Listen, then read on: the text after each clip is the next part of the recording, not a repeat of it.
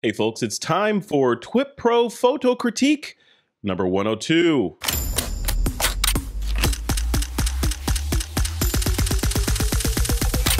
This is TWiP. Hey there, welcome back to another TWiP Pro Photo Critique. Today's topic, or this week's topic, was negative space, as suggested by friend of the show, Mr. Blake Rudis, and a lot of good negative space shots came in. Troy Miller, did you get a good look at this week's crop?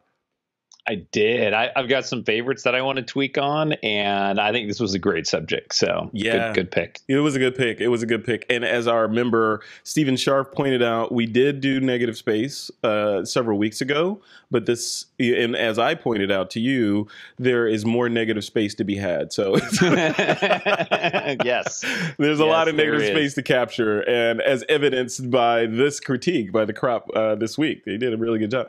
And just to remind folks, the format for these for these critiques is shifting a little bit.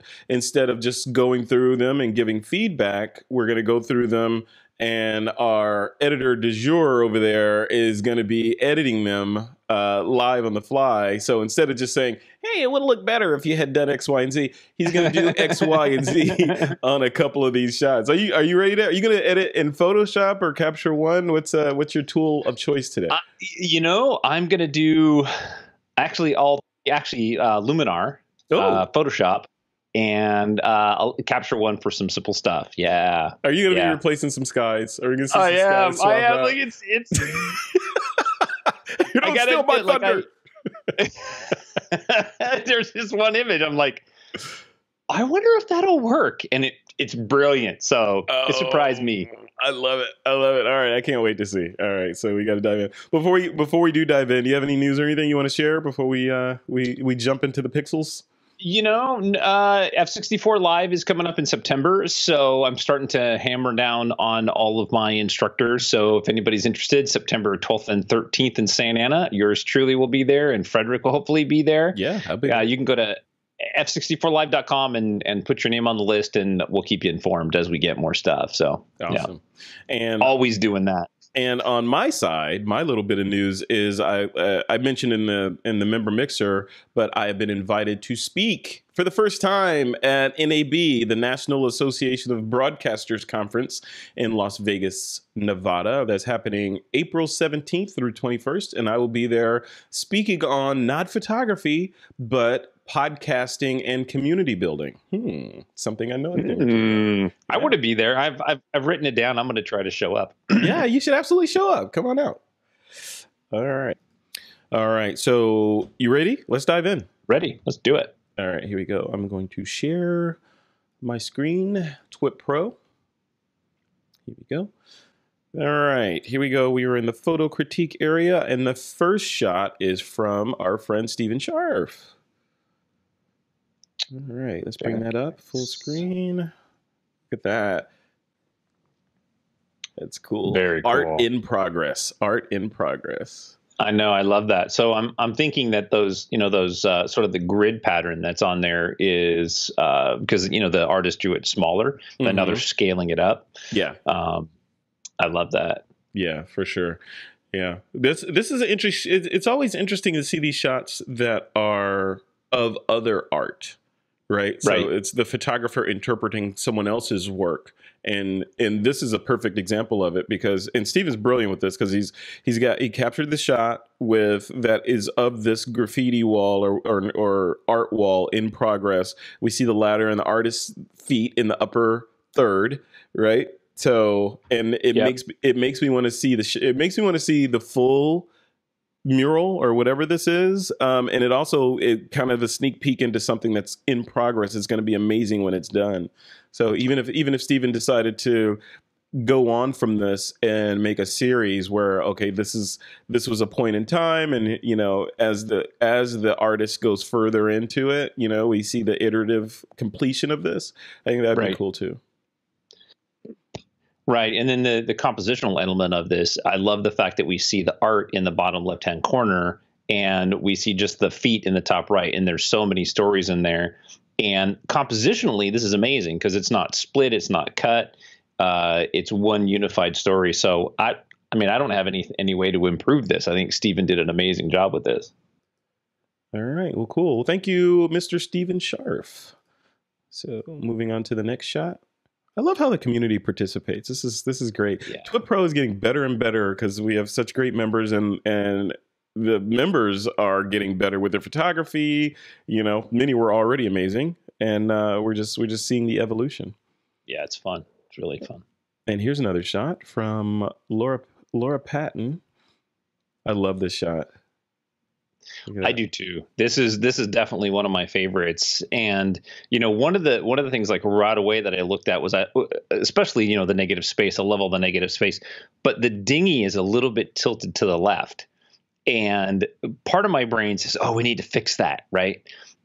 But that slightly off perfectly vertical, I think, you know, with the dinghy and being in the water and the bobbing, I think that it works. And so instead of me saying, hey, you should fix that, I'm saying, hey, you should not fix that. Yeah, I like it.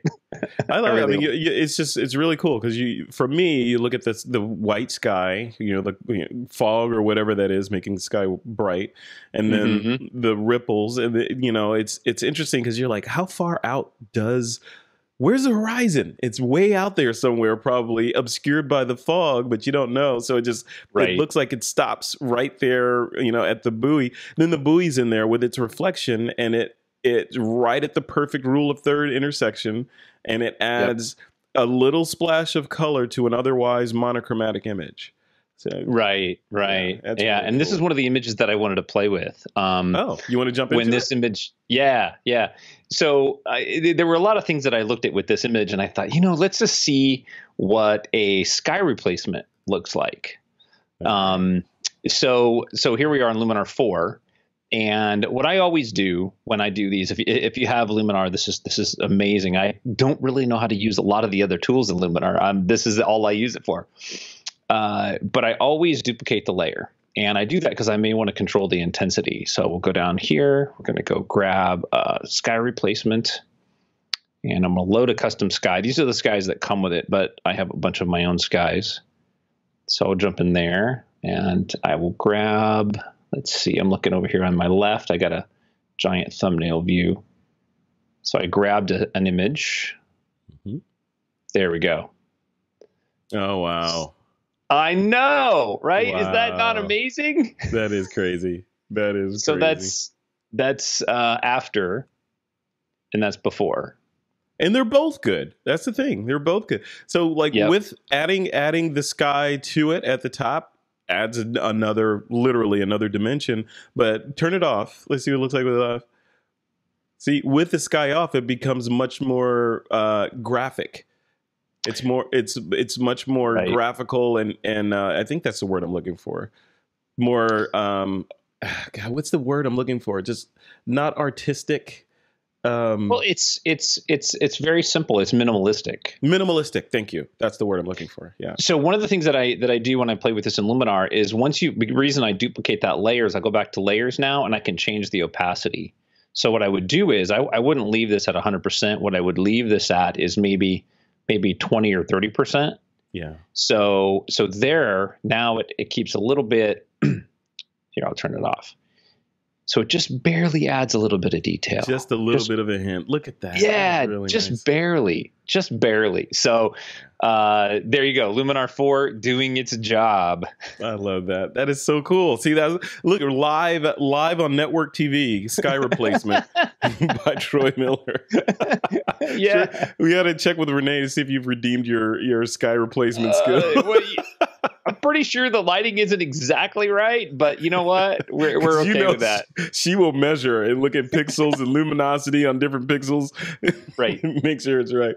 That's why I turn it down. That's why I use that opacity slider, and I turn that way down, down. I love that. Yeah, let's take another look at that shot. That's really good. Very nice. Very nice. That's our. Now, would you? Okay, now looking at this, there's reflections obviously in the water. Mm-hmm. Would you go in and put some hints of those sort of purplish, sky clouds in the water just to sell it a little bit more, or do you think it's fine like this?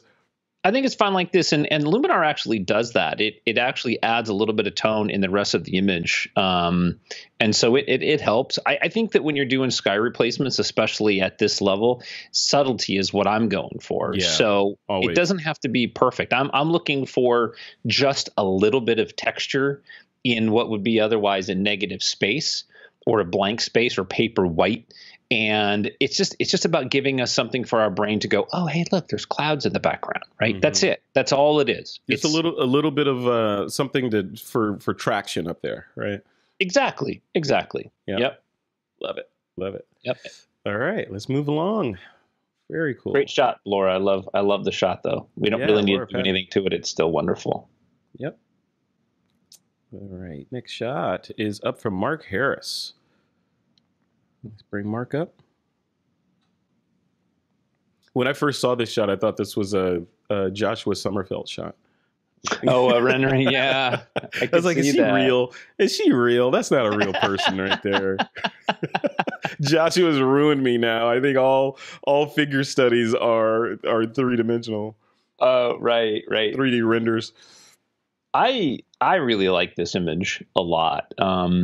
I've always liked the human form in sort of that black negative space. Mm-hmm. And to me, this really sells it really well. My only suggestion would be a little bit more dodging and burning, basically burning that right hand and what would be her left leg coming across. It's just her shoulder. Her shoulder is a little bit hot too, right? Yeah, so think of the light falling on her face, and then it should gradually progress to the floor and then basically not exist, right? Mm-hmm. And so if you were lighting this in the studio, you would scrim the light or you would move the light source in a way that it would fall off more naturally. And in this, I just think that it's a little bit more bright and bold in the lower left areas of her body than it really needs to be. Yeah. I like these shots. These kind of shots. I don't know what it is about these simplistic, minimalistic shots, but I gravitate towards these. I mean, because I see these and I think, yeah, that would look great in a gallery, or great hanging on the wall. I'm not saying that other shots don't, but for some reason, the way my brain works, it likes simplicity. I think it's very cool. I think all of our brains like that at some point. I think the way that our minds work and the way that we follow patterns and the least amount of distractions, the better to help us understand the story. I think that that's just what these type of images do. Mm-hmm. And so working with negative space is such a powerful way to work. We don't need to fill the frame with a bunch of stuff. Yeah. Minimalism is very, very powerful. Did you try to put some clouds in this shot too, Troy Miller? No, I did not. That would be an insult to his image, I think. I think this is good just the way it is. I bet at some point, what is it? Skyloom will come up with a moon filter so that you can add a moon in any phase to any shot and have it look realistic. It's going to get there. I mean, like right now, Photoshop, you can go into Liquify and it grabs the eyes and the mouth and you can increase smiles and you can move the eyes back and forth. I mean, the jowl removal, all that, right? Yeah. At some point, it's going to be like, what do you want to add to this image? Well, I want to add a kangaroo and a full moon and a popsicle. And it's just, here we go. Well, it's true. You remember I did that interview with one of the scientists, the AI scientists at Skyloom. Yes. And remember, he said in the future, you'll just sit there and describe your image and it'll spit something out that looks photorealistic that, it built from what you described. Then you go in and edit it from there. So. Hey, if there's any AI geniuses listening and has any photography things, we need an AI a data asset management. We need to. Yes, we need to be able to, just like what Apple does in Photos. I can go in there and I can type in cat. I can find all my cats, but we don't have that for our photo collection. Well, you have it on Google. Google does that. So if you're using Google Photos, Google is looking at every nuance of your images, and you could say, "Yeah, I want to see all." And I'm not using Google Photos, so I'm guessing that this is exactly how it works. But I'm assuming you could say, "Yeah, show me all the images that I shot." on Christmas of 2019 that include a Christmas tree, right? And theoretically, it should bring everything back. So it's kind of here already, but but not on my computer. Like I want it with my working images. Yeah. I think there's a lot of power to that. So you're just needy, man. You just want everything. I'm very needy. In so many ways. I love it. Hey, what's the alternative to not being needy? All right. So Mark Harris, thank you for this shot. Very good, sir. Next shot up is Armando Brook. Look at this. See, they got it. The negative space is awesome. Yeah. I love this. See, and he's hitting me again with the simplicity. I love this. Yeah. Yeah, I love this. And this was one that I actually thought about putting some clouds in, but it's there. The detail's already there. Mm-hmm. I wish the foreground had slightly more detail in it, just so you know what's going on. Yeah. Yeah, because otherwise it's just floating in space. So I'm guessing that he processed it to get that sort of contrasty measure in there, and I love that. It just needs a foundation to sit on, right? That whatever that is, it's like I don't know, what do you call that? A platform? Yeah, I think it's some sort of platform. I see those in the Bay Area in certain areas. I think it's just an observation deck. It looks like. Right.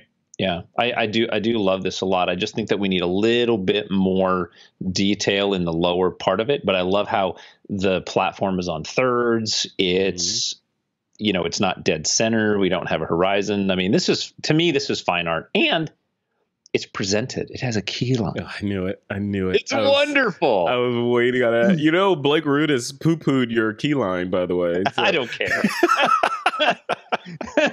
I want to get both of you guys on the show to finally hash it out about key lines, borders, and watermarks. I think that needs to be a show. And monochromatic, yeah. And monochromatic, yeah. No, this is cool. I also like that he left in / enhanced the reflection, because you look at that reflection, it just looks like a smudge down there, but it's enough detail in it that that it's a reflection that's attached to that three-legged thing. So yeah, it kind of grounds it in there. Without that, I think that thing would be floating and we wouldn't know what's going on. We have no point of reference to where it really is supposed to contact or what's going on or what the surface is. Because this could be, without that, it could be sticking up above the clouds, right? Right. Yeah, exactly. Cool. Good shot. Thank you, Armando. Dig it. All right, next shot up is from James Glennie, and this is one that you tweaked a little bit too, right? I do, yeah. This one I want to play with a little bit. Yeah. All right, let's bring this up into Capture One, and then you can tell us what your thoughts are about this shot. Yeah, this is actually in Photoshop on this one. Oh, this is Photoshop. Okay, got it. Yeah. So, for me with this image, I love the negative space. I love the composition. I like the story that he's telling, all of that. The thing that really distracted me was that lower left-hand corner I felt was too bright. So what I did was I just burned it in. So there's our after and there's our before. Okay. Mm-hmm. And so the way that you would do that in Command J, you can duplicate your layer. So now I'll duplicate that layer. Is I'm going to use the clone tool and I'm going to go to mode and I'm going to change it to darken. And instead of just burning it down with the burn tool, which can change the color, it can make it gray, which I think this is what I did here. See, it kind of makes it a little bit gray. Yeah. The clone tool tends to keep the warmth and stuff in there. So basically what I did was I just selected from over here on the right and I just took my time and I just painted that in there, just slowly, just kind of watching the edges, just a little bit. We don't really need to do a whole lot, just enough to get rid of that light fall off. Mm-hmm. So just a bit. That's it. That's really it. And so, it's keeping our focus on the cup even more because we don't need that light spill on the table. And then as I was playing with this, I thought, when you flip an image, like whether an image has the subjects in the lower left or the lower right, it changes the mood. So what I did is I flipped it just to kind of see how it feels. Mm-hmm. Yeah. And put the weight on the other side. Yeah. I wonder if it matters if you're right or left-handed, whether you like or if you like that on the right or left-hand side. I don't know, but what I do like to do is I like to do this if I'm working on an image competition image or I'm building a fine art piece, is I flip the image because I want to see like, how does this make me feel? Right? Like we read the photos from the left to the right. So to me, I see the cup first, the negative space last. So this way, I see the negative space first and the cup last. So if this was an ad, what would the ad company want? You worked in advertising, right? Like, do you want your subject to be seen? I think it depends on the layout. Like if this was a double truck or a two-page spread, and you're dividing it down the middle, I think I would, and someone turned the page to get to this, I think I'd probably want the cup on the right side and the headline on the left side kind of stretching into the right side a little bit, and then my copy down the left, in sort of a gray type or something, or maybe some complementary color to the blue. Yeah. And that's it. I mean, literally that's the difference. So, just watch those highlight areas and then look at your images. If you can flip it, maybe you should flip it. And the way that an easy way to flip it is duplicate your layer with a Command J, and then do Command T, which brings up your free transform tool, right click, and just say flip horizontally. And boom. Yeah. That's it. Yeah. Very simple. But you can't do that on things with telltale signs like words or anything like that in there. I've tried that once. One time I had the perfect shot, man, of that I wanted. It was something on TWiP I wanted to use a shot of a camera in, and it would have been perfect flipped. But of course, the word Nikon and everything were reversed. So wouldn't have worked. But no, that's a good tip. Perfect. Yeah, perfect. There you go. All right. So let's move on to the next shot. I love this format, by the way. This is really cool doing the edits to the images. Yeah. All right. Amy Brooks is up next, and Amy gives us this wonder. Look at that. Oh, I love the wave. The water cresting right in the rule of thirds, right up in there. Look at that. That is so cool. Yeah. And there's a little bit, it looks like maybe a little bit of a rainbow coming off the backside of that little wave. Where? It's like, I don't see a rainbow in there. That's a smudge. That's a smudge on your monitor. Get that? It's wishful thinking, I guess. I don't know. Yeah. No, this is cool. I like this. Again, very simplistic. Maybe the thing that I gravitate towards is simple shots, very graphical elements, and the pattern disruptor in the lower third of the image, right? That seems to be the formula. I could not agree more. I mean, this is, when I go out and play, just for me, when I go out and shoot, this is the kind of stuff that I'm looking for. That single leaf, the single yellow leaf in a pile of, red leaves or whatever, yes. Right? Yeah, pattern interrupted. Yep. Yeah, the pattern interrupter. Yep. Vincent Versace, the photographer, I went to a talk that he did many years ago, and that was the topic of the talk. It was disrupting patterns. In photography, and he went through a bunch of examples of how famous photographs have done that to great effect. And it's brilliant, like you said, a pile of leaves, one red leaf, or a bunch of people with, dressed monochromatically and one person in there with a red umbrella, those kinds of things. Right. Just like, oh, wow, stunning. That's great. Yep, exactly. No, I'm a big fan of that, and I think that our brains tend to really appreciate that. This isn't art rules that somebody made up over time, and we said, oh yeah, you've got to follow these rules. These are ways that our brains work. Yeah. And across thousands of years, you look at art from the Chinese dynasties and Japan and the Middle East all the way up through the Renaissance. Like these are skills that artists have put into place for a long time. Mm-hmm. Yeah. So, like you said, our brains are programmed to look for patterns and then look for interruptions in those patterns. And that's right. I mean, that's how hey, here's a bush with a bunch of green berries and one red berry on it. Should I eat the one berry or stay away from it? Right. And you can set shots up too. I mean, you can help them to work better for you. So like with this shot with Amy, like if there was a seagull sitting in the lower left corner, you'd have your primary hook and you have your secondary hook, but they're still very simple. And it's still the pattern interruption But you've got sort of that second element that your brain goes, hey, what is that? What is that little guy right there? Like, oh, look, it's an otter, or it's a seagull, or. Yep.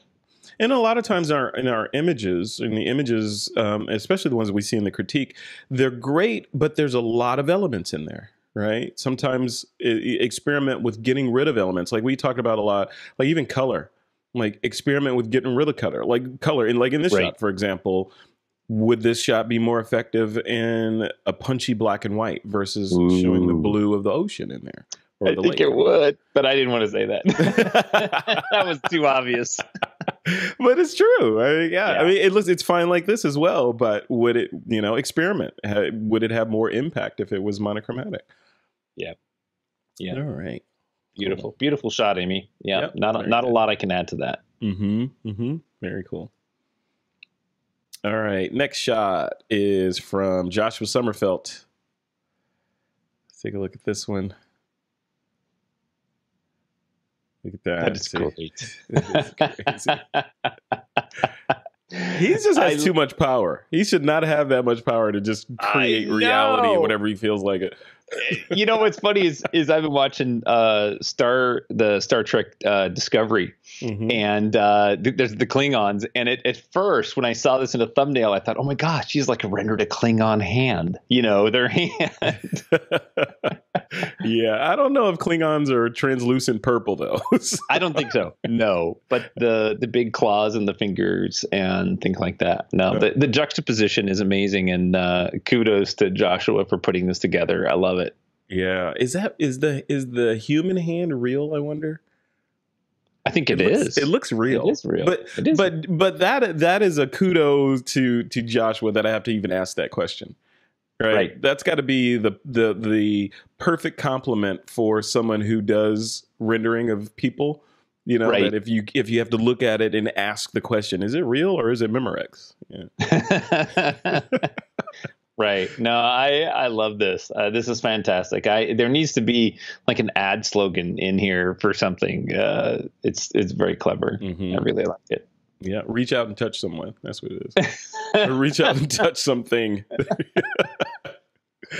Good shot, Joshua. Thank you. Love his creativity. So cool. Like I said, he should not have that much power to be able to create reality. He's like, no, I know. I love his stuff. I love Joshua's stuff. Yep.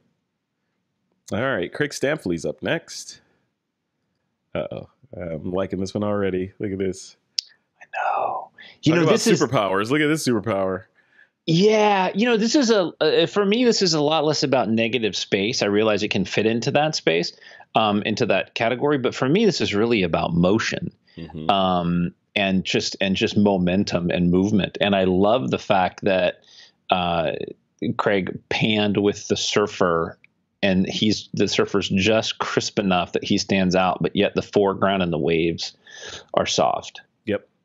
I want to go there. I'm convinced I want to go to this beach. He's shown so many photos of this beach and the waves and shots with models on there. Like, I have to go there. We do. I think we all have to go there. I want these waves. I want these in my collection. I want to collect them. You'd have to have Stampley talent too to capture the waves. He could help me. He could help me out. You're learnable. I'm learnable. That's right. Although this is in the morning, I know this is probably in the morning, which would be really, really tough for me. Yeah. But I would do it. Yeah, this is cool. I dig this shot a lot. Again, fine art, can be hung on the wall, big, thick, wooden black frame around the edge with a little tag, with a price tag on the wall, lower left for, let's say, $45K. I think, Well, Peter Levshin's company and my daughter, Kira, both work on the Surfer's Journal.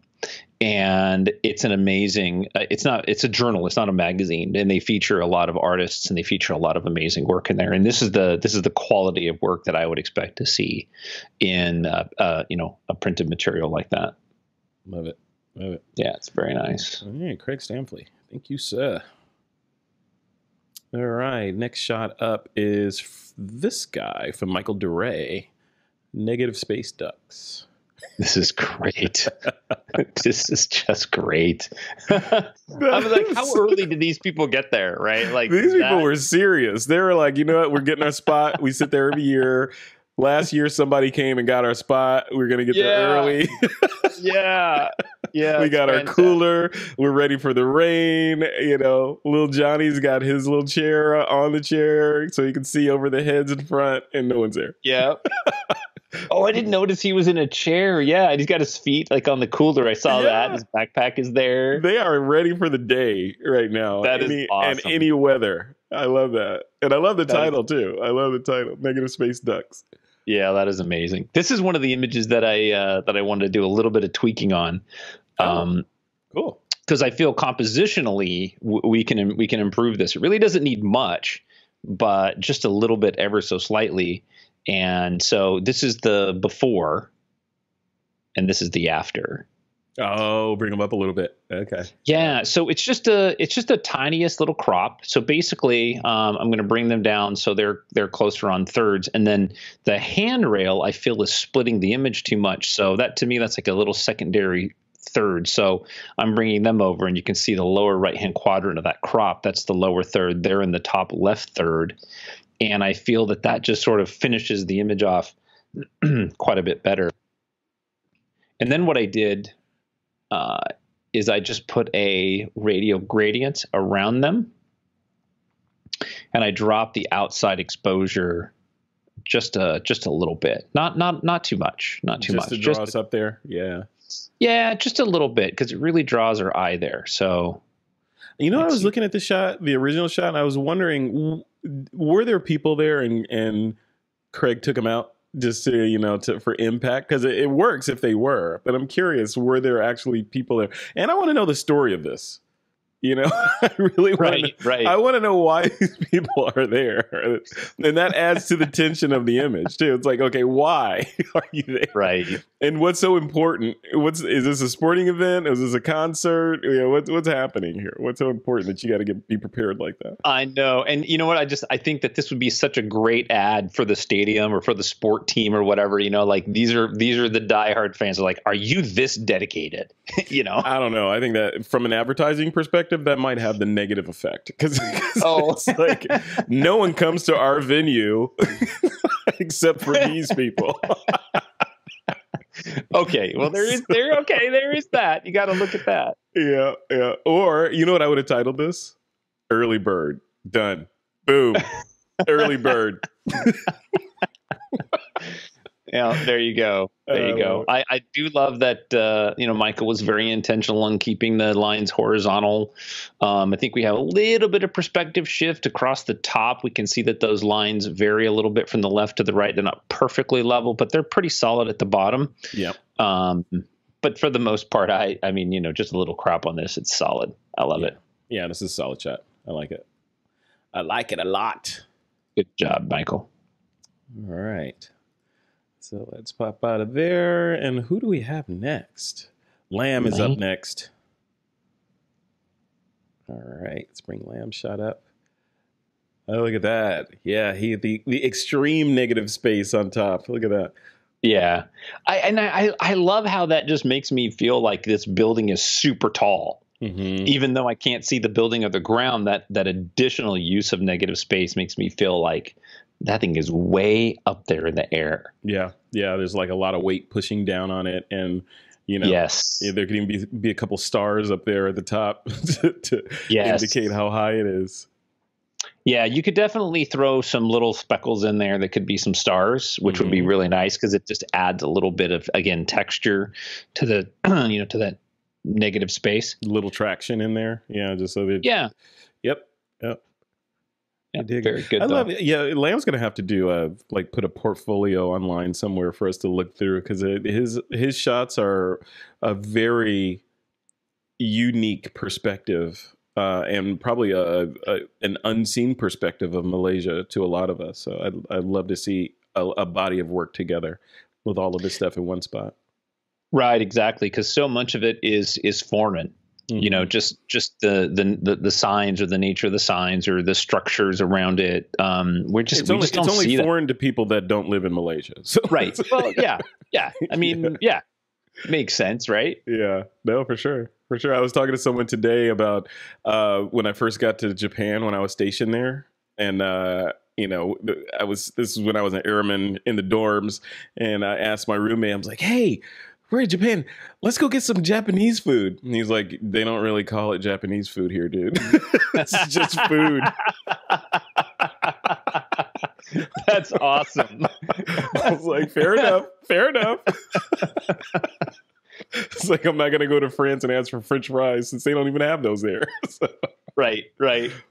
oh, I love it. Cool. Lamb, thank you, sir, for that shot. Yeah. I love the negative space. That is brilliant. All that black in there. It's really strong. I haven't seen a lot of that, like architectural or landscape type shots that use that negative space like that. So that's really clever. Right. It's not used enough. It definitely could be used more. Right. No, absolutely. All right. Last but not least, there's a little birdie here. And a little birdie told me that you might be doing some work on the little birdie. Just a little bit. Not a lot. Karen Sweeney. Karen Sweeney's, look at that bird. Come on. That bird is just, he got all dressed up. You know, he's ready to go. I love this bird. Yeah. So this is one of those images that I mean, I love the composition. I love the colors that are going on there. I feel like it's a little flat, and you know, there's a lot we can do. Usually out of camera, our images aren't finished. I think we can definitely finish them. So what I did with this one is I simply put a radial gradient around it. So let me pick that gradient. Let me get in there. So this is in Capture One. Mm-hmm. So what I'm going to do is I'm going to draw around the bird's face, soften the edges of that just a little bit. You can see that's where the mask is. And what I'm going to do is I'm going to bring the outside down just until I get the balance that I like. Mm-hmm. And then what I'll do is I'll go back to background and I'll use brightness and I'll bring the whole image back up. Maybe increase the contrast a little bit. There we go. And you can notice, like in the curves in the lower right hand corner, you can see how there's not a lot of data in the highlights. Yep. So what we can do is we can actually start to clip that and bring up the highlights right to the point of, you know, clipping those highlights in the feathers. So this one I already did. I'll reset that. So that's our before, and that's our after. Nice. We didn't change the composition at all. We didn't change, you know, the cropping. We didn't do any sharpening. We really didn't even. I don't even think I bumped saturation. It's simply just a little bit of, you know, highlight and shadow control. And the goal of the highlight and shadow control is to draw the viewer into the face or the subject of the photo, right? Right. Exactly. Yeah. And it's an interesting test. If we flip this image upside down, where does your eye go to immediately? Mm-hmm. Yeah. Right to the face of the bird. So even if it's upside down, it's working. Our brain says, oh, I'm going to look there. Oh, look, I see the face again. Oh, look, I found the face again. Yep. And we always look at the brightest areas or the areas of most contrast as well. Mm-hmm. Yeah. Mm-hmm. Absolutely. Yep. So that's just a simple tweak on that. It's just a little bit of dodging and burning and bringing the highlight control and the shadow control to where we want it to best represent the image. Very good. Very good. Good shot. And Karen, thank you for submitting that one. Yes. All right. Good. That's the last shot. I think we both have a favorite because we talked about it before. We cheated. We did. We have to because there's so many. I'm looking over here. I like Laura's a lot. Yeah. With the dinghy out there. I really love that a lot. That one right there. I do. Yeah. I do. Yeah, I'm going to go and agree with you. I'm on the fence. I don't know. Pull up your version of it too, because I want to see your version. I wonder which one I would like better. That one or this one. Huh. Interesting. A little bit of cloud, a little bit of not cloud. It's definitely my favorite with a little bit of cloud. I think we got to put it to the community. The community must let us know which do you like better. Do you like it better just with a flat white background or you know, overcast, or do you need some cloud texture in there? Which one makes the image better? Right. I'm on the fence. I don't know, Troy. I think I like it simple like that. some reason, and maybe even black and white. I don't know. I like it. I like this image. And the fact that we're discussing it like this is it's a winner. It's a winner. Yeah. This is our negative space winner. Front page of TWiP. This is it. Yep. Very nice. Cool. All right, so I'm going to put us back on screen now. So now the only thing left to do for this critique session is what? Pick the topic for next week. Pick the topic. You, last week, Blake Rudis picked it. This week, I'm letting you pick it. What is your, what do you think? Well, I think that we should work along this sort of negative space concept and go with minimalism. Minimalism, yes. Minimalism. You're speaking my language right there. Yep, we call it the IKEA of photography. Right. I shouldn't say that because Josh was going to come up with a shot of an IKEA chair or something. Well, it's about getting back to the really, really simple elements that make an image great, that make it amazing, and what really sort of feeds our brain, what we're hungry on for those images. And I think that less is more, and it goes along with the negative space kind of topic. So I think, playing along that line, sticking with minimalism. Yep. Minimalism is the topic for next week. Bring it, group. I want to see what you got. Or bring as little as you possibly can. There you go. Yeah. All right, man. More. So that was good. Thank you for doing that. These critiques are getting better and better. And I think the addition of the live editing and tweaks, I'm getting a lot out of them. I hope the members are as well. So thank you for doing that. Maybe next time I'll show how to put a border and mount an image. Oh God, you're gonna continue to corrupt people. Pretty soon, everything's gonna be black and white with borders and all. Hey, I simply present it. You can choose to love it or hate it. It's fine. I love black and white. Here's how you do it. If you don't want to make black and white, that's fine. You don't have to do it. That's true. But you may find a use for it. You may find a use for it, and you're not actually forcing anybody to make the change, right? So, no. But I think the point, all joking aside, is to, if it makes sense to do that for the image, use key lines and borders and the color or lack thereof of color as tools and composition, or adding tools. Clouds, or taking out elements. Yeah. Use them as tools to tell the story of the image. Look at the image and say, what's the story? What am I trying to get at? Where's the hero? And how can I make that, present that its best? And these are the tools that you have in your Batman utility belt.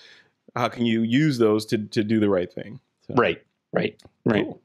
All right, man. Well, that's it for critique number 102. I guess I'll see you here next week. Same bat time, same bat place. You got it. All right, man. See you later. All right, man. Take care.